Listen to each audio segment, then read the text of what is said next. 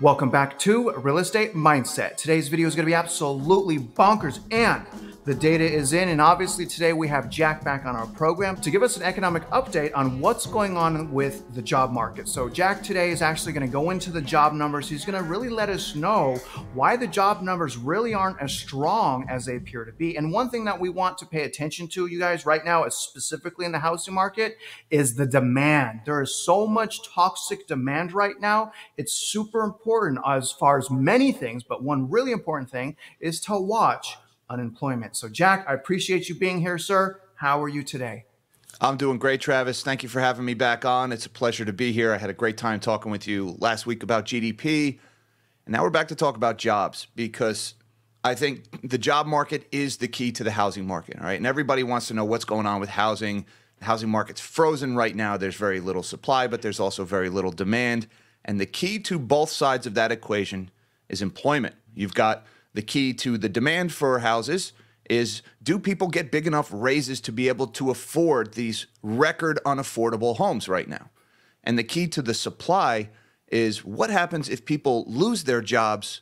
Well, then they become home sellers, whether they like their current 2.5% mortgage or not, because they're forced to sell their home because they lost their job. So the key to the housing market is the job market right now. And we're going to see here from some of this data that the job market is not anywhere near as strong as they've been advertising to us for the last year or so. So with that, I got a whole bunch of charts, a whole bunch of stuff ready. You want to share my screen? Yeah, man. But, just like last time, I know how excited you get. But first, let me plug you, man. You keep chomping at the bit. Yeah. This is an important thing. So you guys, this is his channel. This is Jack's channel. Nobody's Special Finance. The reason personally, Jack, and I'm not, the reason I listen to you is you're no nonsense and you get straight to the point. You talk about some really important stuff, and I love the flow. So again, man, I really appreciate you being here, Jack. I'm going to go ahead and just give you the mic. Let me throw up your screen right here and take it away, sir. All right. Thank you, Travis. And first thing we're looking at here, this chart speaks volumes about, more so than anything, while we've been told for the last 2 years that there's been a labor shortage and that there's been so much tightness in the labor market and there were so many job openings. Well, then why was labor getting cheaper the whole time? This is U.S. real average hourly earnings, and this is measuring the year-over-year change in them. So this is how much money we make adjusted for inflation. All right, above zero means we're getting wealthier relative to the cost of living. Below zero means we're getting poorer relative to the cost of living. And you can see for 2 consecutive years, right up until this most recent jobs print, for 2 years straight, cost of living has been rising faster than our wages. So if we have really had a labor shortage, then why has labor been getting cheaper compared to everything else? That violates the law of supply and demand. If labor was indeed in short supply and the demand for it was so high, then the price of labor would have been rising this whole time relative to the price of everything else, but that hasn't happened. And another thing I would say is, throughout this entire exercise in terrible monetary policy from our leadership, they've been understating the rate of inflation. If you actually look at what the price of gasoline did in 21 and 22, what the price of a house did, what the price of rent did, what cars did, virtually everything, the price rose much faster than the advertised rate of inflation that they told us. The highest inflation we saw supposedly was in June of last year at 9.1%. Anybody who's been living on planet Earth knows life got more than 9% more expensive in 2022. So really, this number should be even further into negative territory if you factor in what the real rate of inflation was. But it does paint a picture that we've been below zero for 2 years. We have been getting poorer relative to the cost of living. And that flies in the face of the very concept of a labor shortage. And we're going to look behind all these other data points, and we can see it elsewhere in the numbers. And Jack, just so I'm on the same page, basically what you're pointing out is, for the sake of argument, the 3 possibilities, specifically 2 possibilities I want to hone in. Either our income and the money we're bringing up adjusts with these prices, or we have a recession.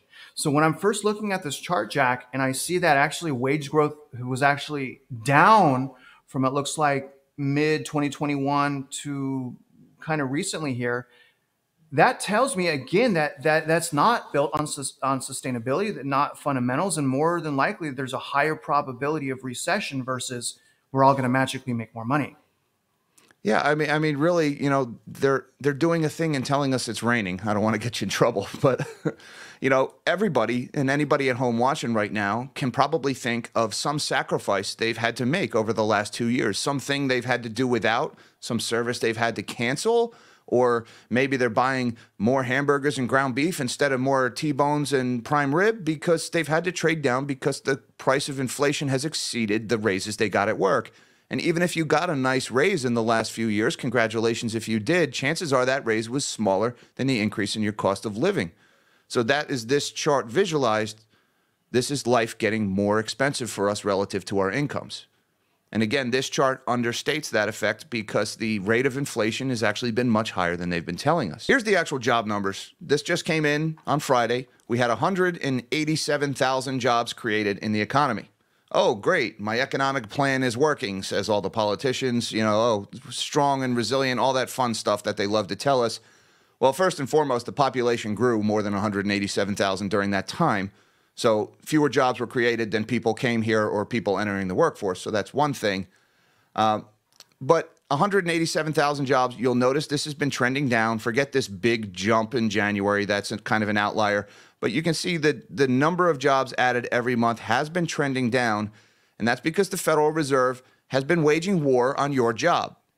The Federal Reserve created inflation that caused those negative real wages for you, that made you poorer, and now before you get a raise, they're trying to put companies out of business, to put people out of work, to make sure those raises never come, because according to the central bankers, if you get a raise, you're going to go out and spend that extra money and cause more inflation. So what they're saying without saying it is the key to fighting inflation is to make you poorer, and that's what they're doing.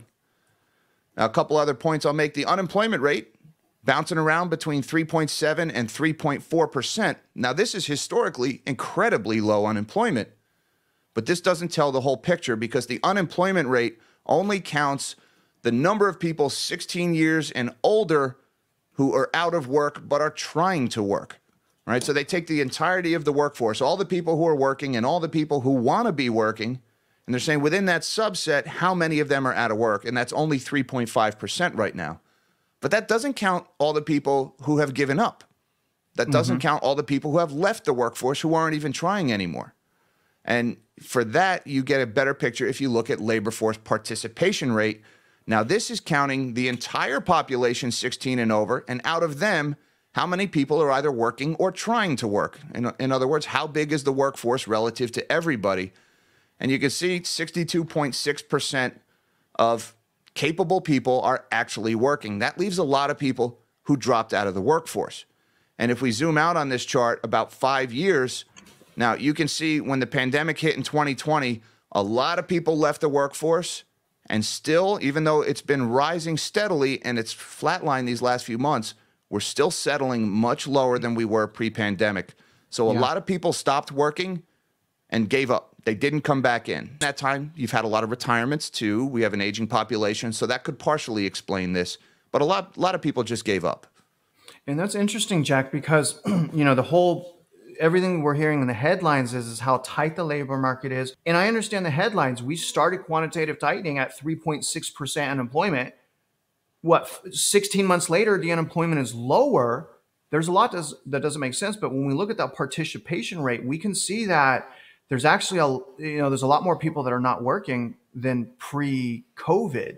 Very interesting to see that. Now, why aren't they working, Jack? Well, I suspect retirement has played a role here, right? The baby boomers are aging out of the workforce, and we don't have as many people aging in.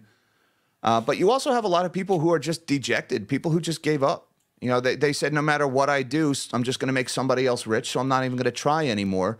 Now, I don't subscribe to that mentality personally, but I can understand what's driving that. And we're going to see in some of the charts that there's actually a legitimate reason for that. You know, I don't want people to give up, but when you get into what's been done and the frog in the pot of boiling water, you understand why some people are just opting out. Now, another thing I would point out, you know, we started this hiking cycle in about 2022, the very beginning of last year. That's economic hardship is pushing some people back into the workforce. That's people being unretired for economic reasons. You know, grandma, turns out the cost of living went up so much, but her pension didn't go up. Her Social Security didn't go up that much. So she needs to go get a part-time job to make ends meet. So the workforce grew. Somebody came back into it. And you also have people who had given up and, well, now the stimmies have finally run out and they finally spent all that money. Now, begrudgingly, they're going back into the workforce. But still, you've got a couple of percent that just left and didn't come back yet. Now, another thing I want to point out, we talked about that 187,000 jobs added in this latest jobs report. I also want to talk about jobs revisions. And this is one of the things I always tell people on my channel, beware the infectious stink of politics, because when data gets corrupted by politics, that data no longer becomes useful. And, you know, certain things need to rise above politics, like science and like economic data. It's just too important. You can't let that stink in. And what we're looking at here is revisions to the monthly jobs numbers. Interesting. And six months in a row now, every month this year, when the jobs report comes out, they quietly revise the previous month's job numbers down. It's happened every single month this year. You can see the green number is the initially reported jobs gained, and the politicians go make their speeches, and congratulations, they pat themselves on the back, they say you're welcome. Right. And then a month later, they revise it down to no fanfare. All right, there's no headlines when they revise it down. Nobody goes back and says, oh, my bad, no, whoops, sorry, that didn't actually happen. And so far this year, there have been more than 250,000 jobs revised down. If you add up all of these arrows here, all of these declines, 250,000 jobs that they claim they created, and then they went back and said, sorry, we didn't. Now, if this was just the normal standard deviation error distribution of data collection, which is, you know, anybody who studies statistics knows you're going to have that, but the errors work in both directions. When the error is in the same direction every time to the benefit of the people reporting the data, that means that that science, that data is corrupted. And you can see that here in this chart. Clearly, there is something going on. When the errors are in the same direction every single time, you got to cry foul. All right, so that's another reason why these numbers are just not as, the job market is not as strong as they're saying. They're artificially inflating the jobs numbers to make themselves look better. You know, I think I understand what you're saying, Jack. Basically that maybe the job market is not as good as it appears to be. And maybe what it is kind of a political show. I don't know if we have an election next year. Maybe we have an election next year. I'm not sure. But holy smokes, man. And that is one of the things that does drive me crazy, because we, as consumers, we lean on this data. So when we see, you know, these reflections, this downward trajectory on every single job number after they've done their celebratory speeches, it's pretty ugly, Jack. I understand why people have so much hate for the government. I mean, this is really depressing. Keep going. So, I'm sorry for interrupting. If you take that 187,000 jobs that were just added, you also have to factor they revised last month's numbers down by 25,000, and the month before that down by 24,000. So, yeah, we had 187,000 jobs added, but there was 49,000 in downward revisions to prior months. So now we're down to 138,000 jobs added net. And remember, the population grew by 200,000. So actually, the job market got weaker in the last month.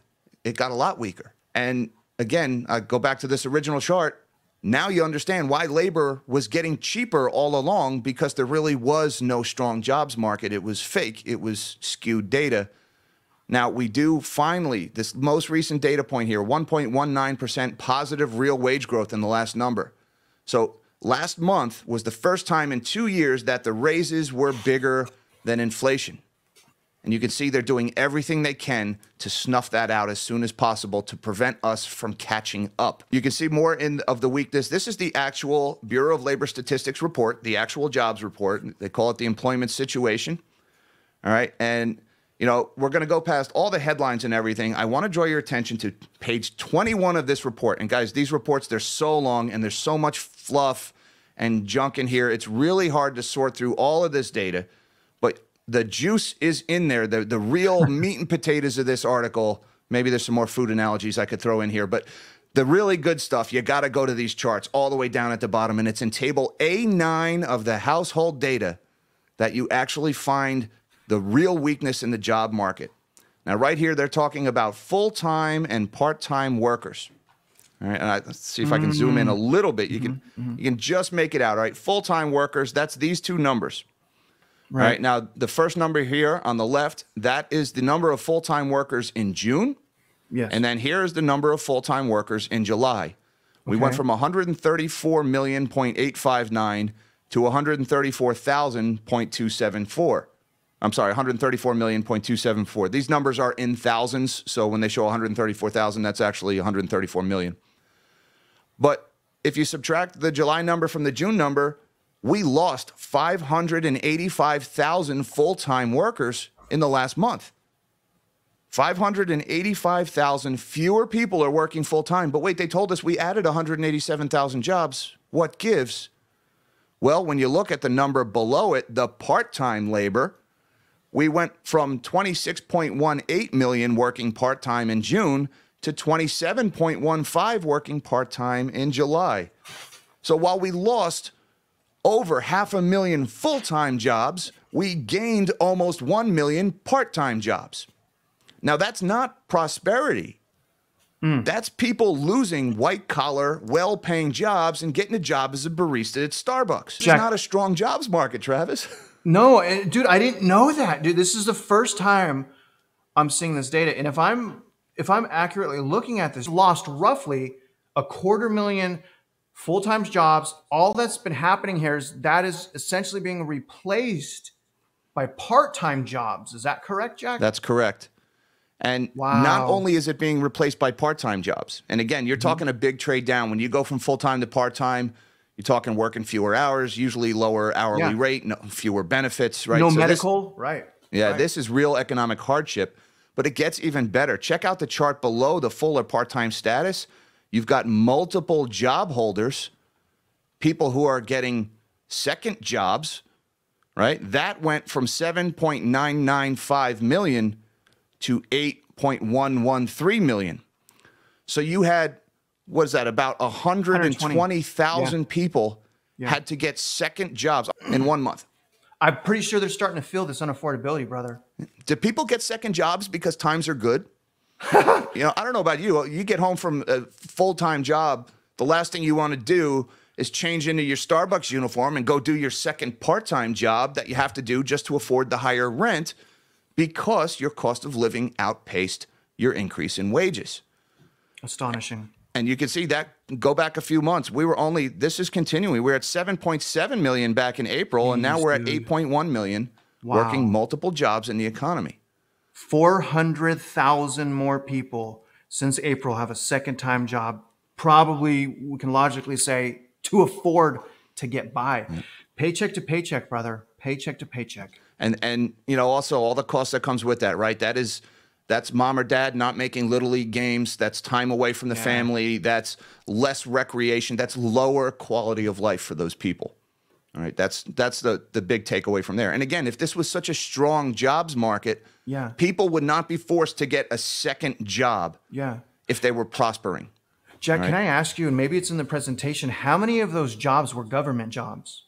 I don't have that number specifically. They do break out government versus non-government, and it's all over this. I mean, if I just search government, you get 15 hits. So according to this report, they're saying employment showed little change over the month in other major industries like mining, quarrying, oil, gas extraction, yada, yada, yada, and government jobs. So there really weren't that many government jobs added in this latest month. But I would add that there was a lot of construction jobs added, 19,000. And the reason why we're getting a lot of construction jobs added in the economy right now is because there's a lot of government subsidies for the construction of factories for things like EVs and things like chips. We talked about that in the GDP video last week. So you do see government driving some of this job growth, but it's not really, it's not a major factor in this. Okay. Now, another thing I want to talk about is the number of people that are quitting their job and the number of job openings. Now, you may be familiar with the phrase, the Great Resignation. That's something that, a phenomenon that popped up after the pandemic around 2021. People started leaving their jobs and getting other ones. Now, we actually did have a little bit of a tight job market for a little while there because people could quit their job and right away get hired somewhere else. But that has been going down in the last month. This is from the JOLTS report that came out on Wednesday, the Job Openings and Labor Turnover Survey. That measures how many job openings there are and how many people are quitting their job to chase them.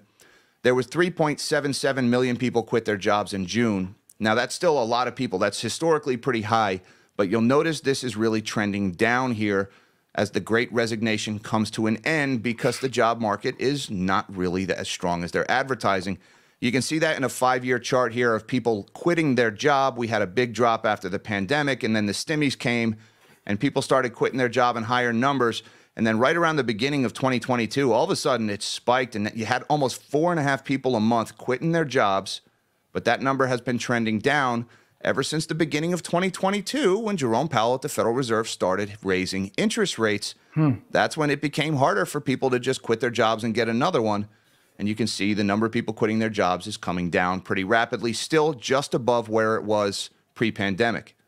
You can also see that in job openings. Now, this is one of the easiest categories to see how the change after the pandemic has made the job market look tighter or made the job market look stronger than it really is. Now, you had 9.58 million job openings in the U.S. economy in the last month, and that's still historically incredibly high. But that is also down from the highs we saw in December of last year of 11.2 million job openings in the month. So the number of open jobs is in decline. But I want to zoom out on this chart a little bit. Again, this looks a lot like the chart of people quitting their jobs. The number of job openings, it fell off a cliff when the pandemic hit, and then it started to rise as the stimmy started flowing and interest rates were lowered. And then it just went vertical in 2021. All right, and it peaked at almost 12 million job openings in the United States at the beginning of 2022.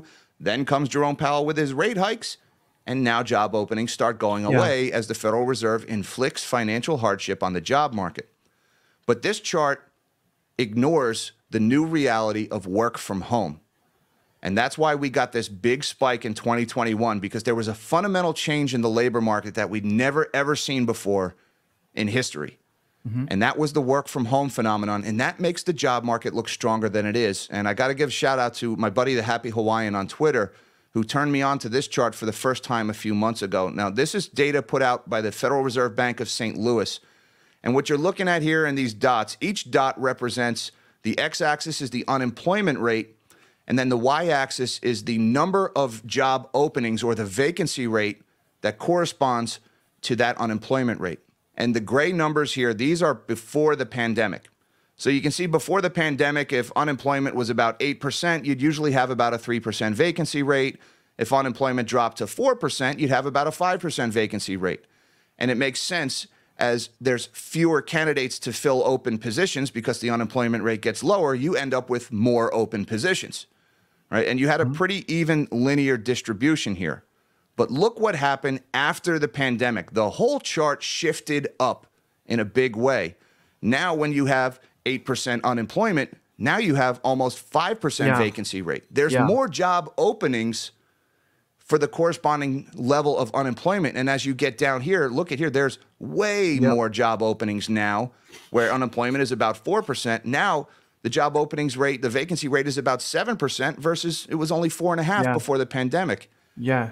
Jack, do you think that a primary result of it being so elevated like that is the PPP, EIDL loans through COVID through small businesses? I think PPP prevented the unemployment rate from going so low. I'm sorry, from going much higher. Yeah. But honestly, PPP was just was a cesspool of fraud. And, you know, fun fact, if you want to Google after the fact, Google Cross River Bank from Teaneck, New Jersey, and payroll protection plans, and you'll see just this how much grotesque fraud there was in the PPP program. It was just it was a free for all for scam artists. But what this chart is really showing you is multiple postings for the same job. Because of work from home, say there's a job for a data analyst. I can post that job in New York City, but the guy doesn't have to live in New York. So I can also post that job in Florida, in LA, in Chicago, and Boise, and all these other cities across the country. I'm only filling one position, but there's 5 or 6 job postings. So it looks like there's more jobs available than there really are. And why aren't they? Why isn't there a better way to track? I mean, why are they double counting things? Like, I mean, even more than double counting. If there's a work from home job, they could technically solicit in 50 different states. And so they Yep. count 50 job openings. That doesn't seem like an accurate way to monitor this, Jack.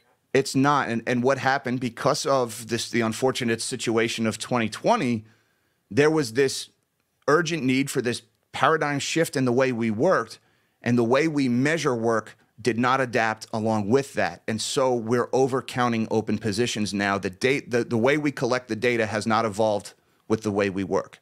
And so it's making this job, we're viewing the strength of the job market through the lens of 2019, when we need to change out that lens for the new reality with the work from home trend.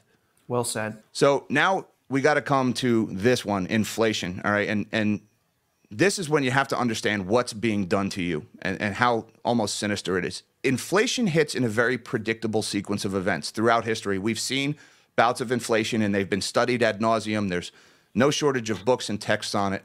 First, you get a big expansion of credit, a big expansion in the money supply. And that's what happened in 2022, right? Credit interest rates were lowered to zero, and stimmies were put out, and the payroll protection plans and everything, right? All this money just helicoptering from the sky. Right. First, you get the money, the expansion in the money supply. The first thing that happens is asset prices start going up. We see it in stocks. We saw it in houses. We saw it in bonds. Everything, all the assets, all the places rich people park their money, that goes up first. So when there's inflation, the first people to benefit are the ownership class, the wealthy. Now, the second thing that happens with inflation in the sequence of events is consumer prices start going up. And that was 2021 and 2022, and we're all familiar with how that went, right? We all got poorer in 2022 because our wages didn't rise, but our cost of living went up. And then the last thing that happens in the inflation cycle, after the money supply expands, after the assets go up, and after consumer prices go up, lastly, wages start to rise. And that's where we are now. Wages are finally starting to rise. We just got our first month of positive real wage growth. Now everybody is demanding that raise, and they're getting it, okay? So we finally had our first month of life getting a little easier. Nobody noticed because we just spent 2 years getting poorer. So, you know, if you've already got 1,000 pounds on your back, if somebody takes 5 pounds off, you're not going to feel it, all right? But if that happens over and over and over again, eventually you start to feel some relief. That's just starting now. And the reason why I'm talking about this is because along comes this guy, Jerome Powell, the chairman of the Federal Reserve, and he cannot allow it. He can't let you have that relief. He's worried. These Keynesian economists that run the system, they're worried about wage spiral inflation, all right? You've already gotten poor from the increase in the standard of living, but they're worried that if you get a raise, if you get more money, that you're going to go spend that money, and it'll make inflation worse. And so their solution is to keep you poor, to not let you catch up. Isn't that nice of them? Because they, with a capital T, I always say, they already got wealthier because the assets that they own went up in value. Their businesses, their stocks are worth more. Their houses are worth more, right? The assets went up in value. Then the standard of living, the cost of living went up. Now the wages are starting to rise. And now Jerome Powell says, nope, time to put on the boxing glove, time to raise interest rates, time to put people out of work. Now, they'll call it time to reduce demand. That's how he phrases it. He'll tell you he's acutely aware of the hardship that inflation puts on people, but now he needs to reduce demand to bring it more in line with supply. When he says reduce demand, what he means is make it so you can't afford to buy stuff. He's talking about making your life harder after he got richer personally. And the reason why he's doing that is because of these wage gains. Now, let's talk a little bit about what the effect of Jerome Powell's interest rate hikes is having, because we just got, on Thursday, non-farm labor productivity came out. Now, labor productivity measures the dollar value of what you produce in an hour of work, right? Whether it's a good or a service, whatever it's worth that you made in that hour you worked. Now, that rose 3.7% last month. So productivity is on the rise. American workers are actually getting slightly more productive. Good. But asterisk, work hours decreased by 1.3%. So they're cutting back hours. Yeah. Put a pin in that. We'll be back to that. Now, the labor force productivity went up 3.7%. There's the number here, 3.7% increase in productivity. But the cost of labor went up 5.5%. And this is in United States non-farm unit labor cost. All right, that's a long-winded way of saying how much you're making. There was a 5.5% increase in hourly compensation, along with that 3.7% increase in productivity. All right, so that's right there. You're getting more productive, but your wages are rising faster than your productivity. That's the first time that's happened in a while, and that's why we're getting this positive real wage gains. The workers are finally in a position to benefit after 2 years of suffering. All right, now our productivity is rising, but our wages are rising faster. So for 1 month and 1 month only, things are getting a little better for us, guys. Congratulations. They're going to stop it. They're doing everything they can to stop it now. And, you know, just to case in point, they're already starting to cut back the hours worked. Now, the central bankers, are not cutting back your hours. Your employer's cutting back your hours. And the reason why they're doing that is because they can't afford the higher wages that they're paying to you, because the Federal Reserve is raising interest rates. So your company pays rent on a building. The rent is going up because the interest on the mortgage on that building is going up. Your company has to borrow money to invest in new equipment, in new vehicles, in anything, right? So the cost of their debt is going up. And so interest expense is squeezing the profit margins of employers. At the same time, your wages are going up. That's also squeezing profit margins of employers. Now, when the profit margins get squeezed, the first thing they do is they cut back your hours. That's a desperate move, and it happens because they don't want to lose people. But eventually, that always gives way to layoffs. And that's what's coming now. As we're seeing hours work start to decrease, employers are already starting to cut back the hours because they can't afford these positive wage gains thanks to the rate hikes of the Federal Reserve. If the Fed didn't raise interest rates as aggressively, they'd be able to afford to pay you more, which you deserve because your standard of living has gone up and your labor is becoming more productive. Yeah. Now we're starting to get headlines like this one. United Auto Workers demand a 40% pay hike in labor talks. And you got headlines like United Airlines reaches a preliminary 4-year deal for 40% raises. Again, the last thing that happens in this inflation cycle is wages go up. First the money expansion, then the assets go up, then consumer prices, and then wages. We're in this final stage right now of the inflation cycle where wages would rise to compensate for the increase in the cost of living. You've also got it, the UPS union, right? They got a big raise to avoid their strike. American Airlines, a 21% raise to avoid a strike. People's wages are finally starting to go up. But because of the rate hikes, because of the economic hardship being inflicted on employers now, we're starting to see this chart. This is average weekly hours of all employees working in private payrolls, and you can see it's been declining steadily for a little over 2 years now. They're cutting back our hours because they can't afford it. And now we're actually just below the pre-pandemic average of hours worked, which means the layoffs are going to start very soon. All right, and the last thing I want to talk about here is this one. All right, case in point, Yellow. All right, now Yellow is an outlier because it was a horribly run company, but Yellow Trucking just went out of business. 30,000 people on unemployment. So if you have 30,000 people fewer in the job market, that means there is now less demand for labor. The Fed raising interest rates has reduced demand. And of course, what that actually looks like is people out of work, less demand for labor. This is what that looks like. 22,000 Teamsters and 8,000 regular employees on the breadline looking for work. So Jack, are the yellow unemployment numbers, which are full-time jobs, which is the horrible jobs to lose, is that included in the current unemployment numbers? No. The way it works, it takes a couple of weeks after you lose your job before you show up in initial jobless claims, and then a couple of more weeks you show up in continuing jobless claims, and then a few more weeks you'll actually show up in the unemployment rate. So the people who just lost their job at Yellow will not show up in unemployment, probably not for another month at least, maybe not even 2 months. My moderator, Mish, actually used to work in an unemployment office, and he has this down to a science. He could do a better job explaining that particular case. But these guys are not being counted yet. That's important to know. But they will be counted in future months. Okay. Now, this cycle of inflation bidding up asset prices and then consumer prices and lastly wages. I just want to mention what Jerome Powell with his boxing gloves trying to interrupt that last stage of the inflation cycle when wages rise. We've seen this play out over and over again over the last 50 years. This is not the first time they've done this. They did this right before the global financial crisis. They did this right before the dot-com bubble. They did this in the 80s. They did this to stop the inflation of the 1970s. And what that looks like after 50 years is this chart. And guys, if you want, I tell you, this is one of the greatest websites in all of the internet. It's called WTF Happened in 1971. And everything that has gone wrong, so many of these problems, so many of these issues that divide us, the racial disparities, the wealth gap, should we raise taxes or should, more people go to work? All of these issues are sideshow distractions.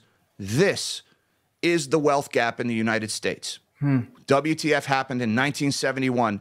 Since 1970, well, let's go all the way back to 1948, okay? Since 1948, the productivity of the American worker has risen 246%. That means the dollar value of the goods or services produced when you work for an hour has gone up 2.5 times since 1948. But your hourly compensation has only gone up 115%, which means the benefits of the increase in your productivity, most of them are not going to you, the employee. Now, from 1948 right up until about 1971, 1972, these two lines were moving in lockstep, right? Everybody prospered. We had ingenuity and we had innovation, and the average worker became more productive, and so his boss got wealthier, but that employee started making more money also, and the two lines rose in unison. Everybody was sharing in the prosperity. Right. WTF happened in 1971. In 1971, Nixon took us off the gold standard. And that's when inflation became a matter of policy. That is when the ruling class decided to slowly start boiling the water.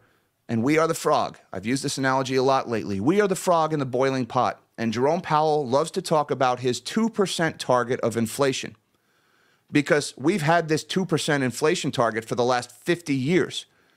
And 2% is just enough inflation where you don't notice you're being boiled alive, and so you don't demand a higher raise. And over 50 years of that, your productivity has risen, but you have not been compensated for it. And that's why after 50 years, now mom and dad have to work to achieve the same standard of living that we got 50 years ago with only one of them working. What strong labor market, Jack?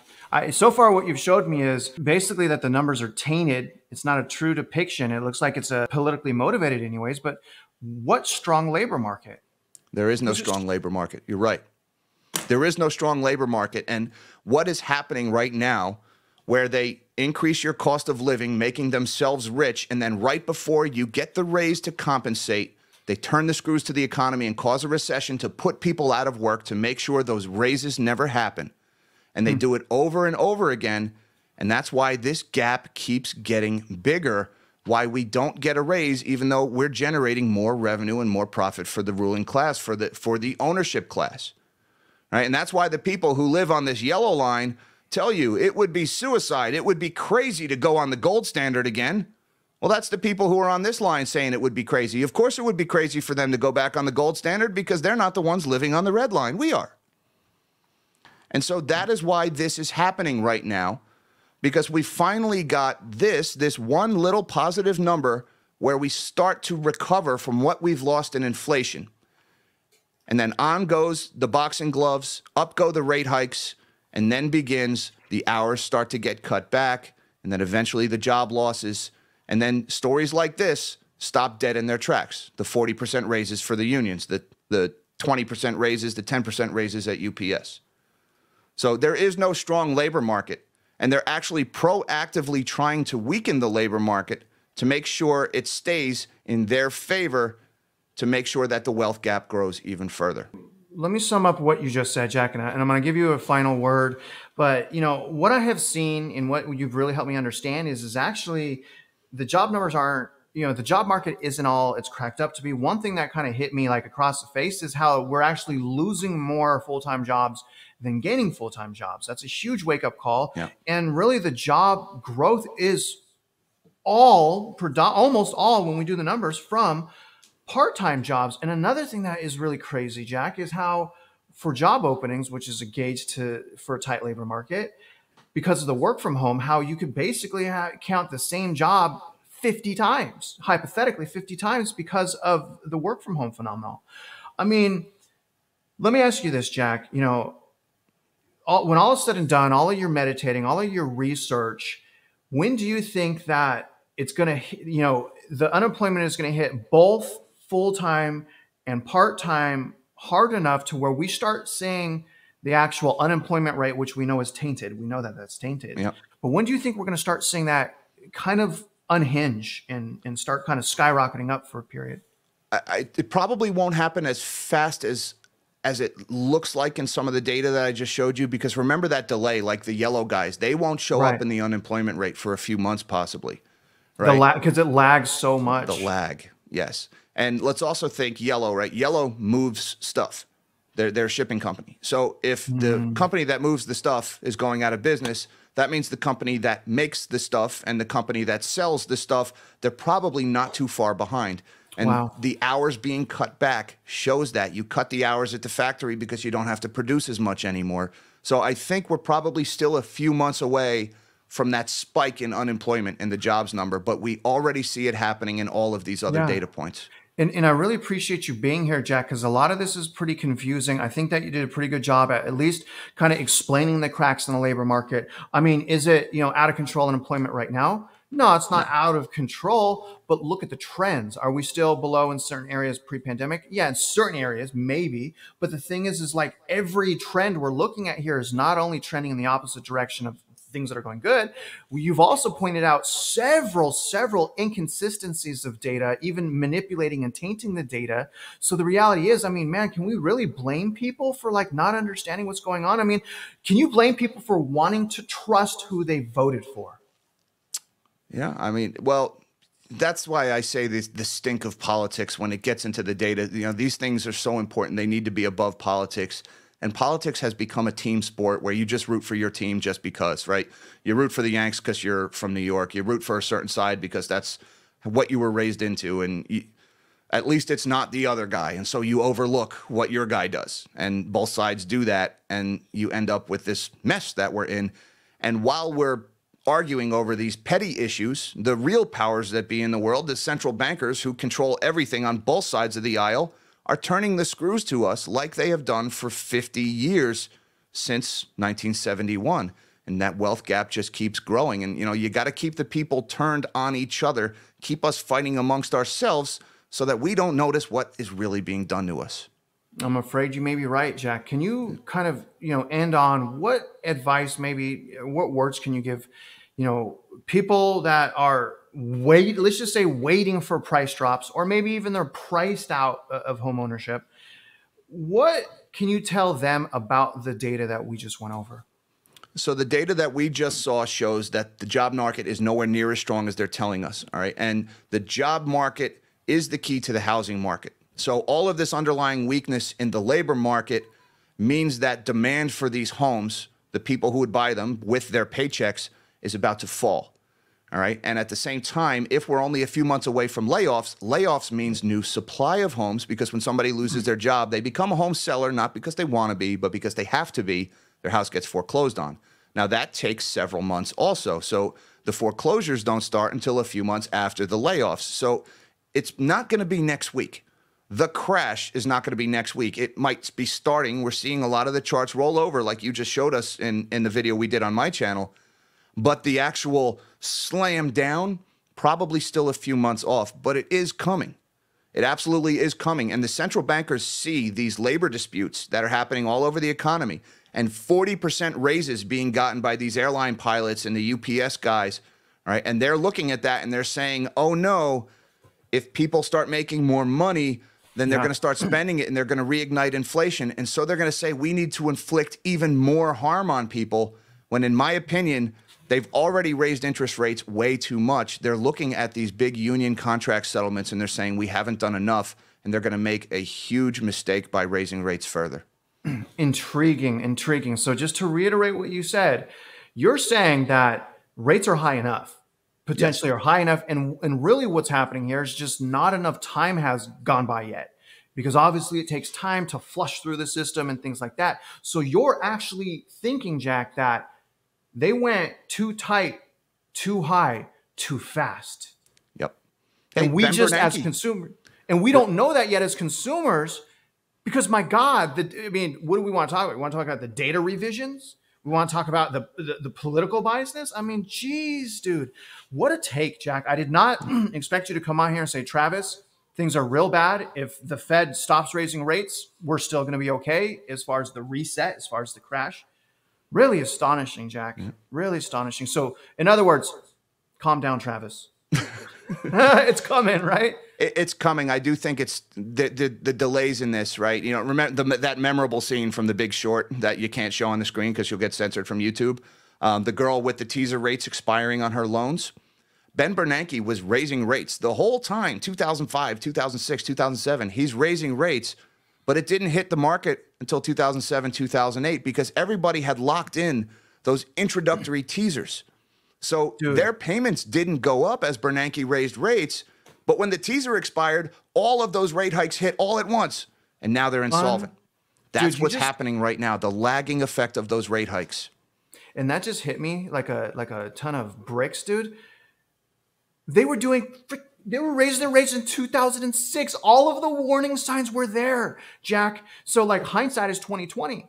Like we look back and like, man, and I got wrapped up in it. So I mean, I get it, but my goodness, dude, I mean, the same thing is happening, 06, they're not paying attention and you see it in the numbers. GDP was like, I think it was above 3% even in 2006. And in 2007, GDP was above 2%. And then everything changed. So there's just, when all is said and done, listening to you, Jack, hearing this report, what it's demonstrating to me is how important it is for me individually to ask myself, what do I want, right? I can't lean on anyone or anything entirely. We can't. So, I think it's just another reason why people like myself, even you, everyone really got to meditate. What do I want? And also when it comes to home ownership, being that it is such an emotional purchase, I mean, what are people getting right now? On average, if they buy a home right now, they'll probably have to put $50,000 down of their own hard-earned savings. They're going to go up as far as shelter expenses, on average, $1,000 a month. I mean, it's potential that you're going to join the 93% of buyers that have regret. The emotion is so toxic right now, Jack. I mean, the emotion alone with these asset prices running up, I think that alone, once that kind of catches up alone, is going to have impacts on prices decline. But when we add the quantitative tightening and we see the lag effects and we see how it's coming slowly, I mean, man, there's a giant storm just right there, just right in front of us. Why aren't more people understanding this? I think most people would say something along the lines of, they won't let that happen again. And I always say they with a capital T. Oh, they won't let that happen. They would never do that. All right. And what people need to realize is they are doing that on purpose. They're using soft language. Jerome Powell is saying, we want to bring demand more in line with supply.